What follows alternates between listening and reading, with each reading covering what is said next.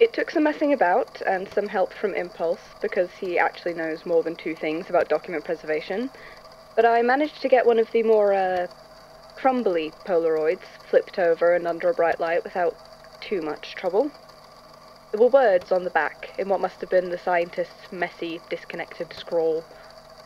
It's difficult to describe why his handwriting was so hard to read, and I'm sure if anyone saw my handwriting, they'd accuse me of hypocrisy. But there was something about it. Something about the way the font and the capitalization, and even the colour of the ink, changed at random. Let's just say that I think I understand why he took all his notes verbally. Well, I've managed to make out what it says, I think.